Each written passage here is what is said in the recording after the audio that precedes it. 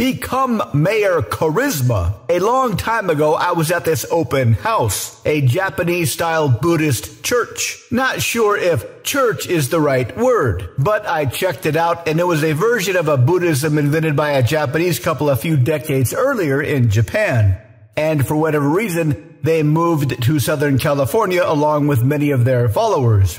It sort of sounds like the beginnings of a cult, but as far as I could tell, they were pretty normal. The differences within that particular style of Buddhism, as far as I could tell, was more or less like differences in various forms of Christianity.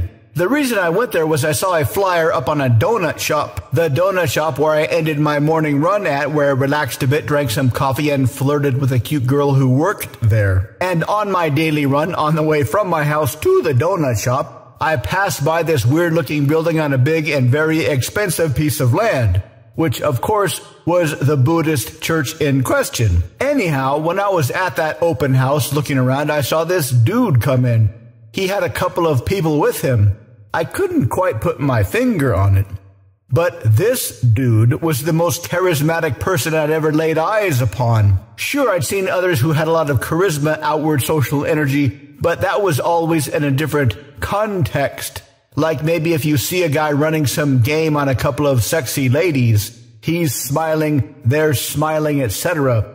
It's kind of hard to see that kind of charisma outside of that particular context. Anybody that's having a friendly conversation with a couple of smiling, sexy ladies is going to look like a boss. But this guy wasn't gaming anybody. He was just checking out the Buddhist church. He was a tall guy wearing a decent suit with a pretty decent face, but he had a kind of energy that was very, very attractive.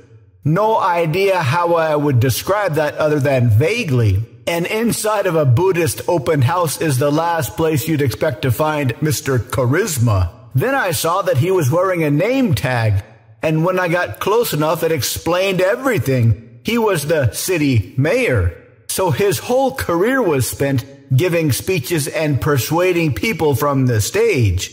And because he was the mayor, he had a very unique experience of standing up on stage, persuading people to vote for him, and then getting elected. And unless you commit some kind of horrible crime, this is a very, very self-sustaining kind of confidence.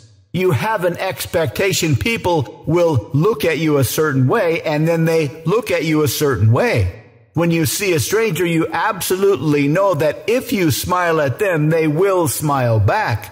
This kind of charisma is far more attractive than mere looks. Yes, this dude was attractive. Yes, this dude had on a nice suit, but that's secondary to his personality.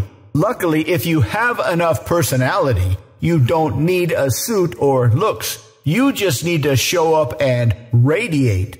To learn more, visit mindpersuasion.com/live-training.